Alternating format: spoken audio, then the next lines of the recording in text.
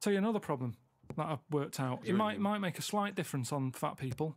Don't put a light in a fridge. Because that's just at night when they get peckish. They can see everything that's in there. Don't put the light there. You don't need a light in a fridge. There's no lights in other cupboards.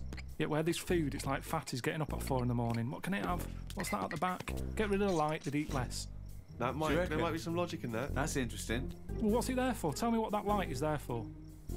They say turn off your standby light, yet you've got a light in your fridge. Well, no, it is showing you where tomatoes is. But it's turned off when you shut the light's not on when the door's not open. Yes, but a fat person who's always got the fridge door open.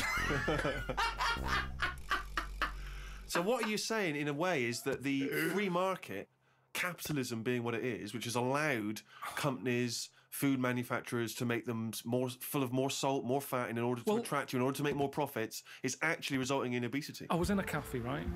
I normally like to go in there, and I might have beans on toast, cheese on cup top. Of tea. I might have a bit of cheese. Yeah, cheddar on top. Only if they offer. I sometimes sort of think I shouldn't have it, so I'll only have it if they say, "Do you want cheese?" Oh, okay. And then it's down to their problem. Do you know what I mean? It's kind of like they made me have that. Yeah. So anyway, I'm sat in there. This little fella, I'd say he was from like Africa or something. Came in, he had a little top hat on, suitcase, and red jeans. Dead happy he was. I think he just turned up to London. It's his first day out, and he's probably thinking, I can't believe me. Look at the choice here.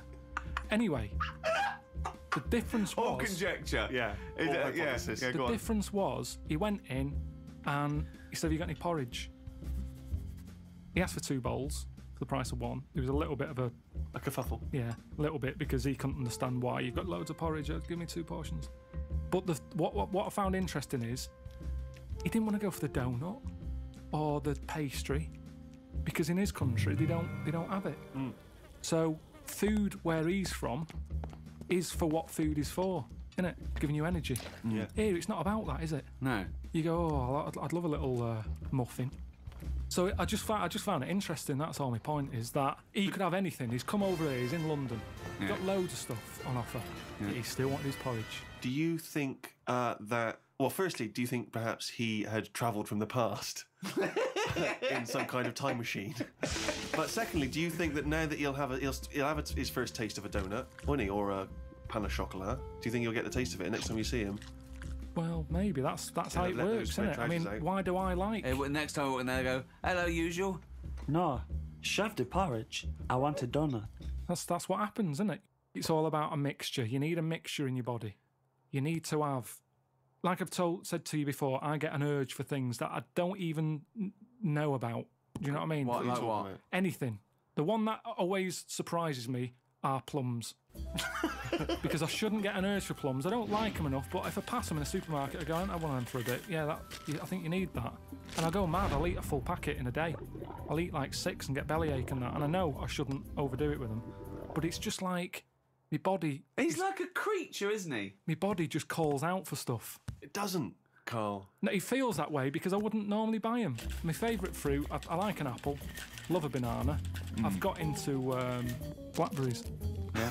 Quite expensive, but a bit of a treat. I think there's plenty of fruit out there. Bananas, apples, oranges. We've got plenty of fruit. They can't get rid of fruit quick enough. There's loads of stuff with fruit in now. Shower gel with kiwi in it.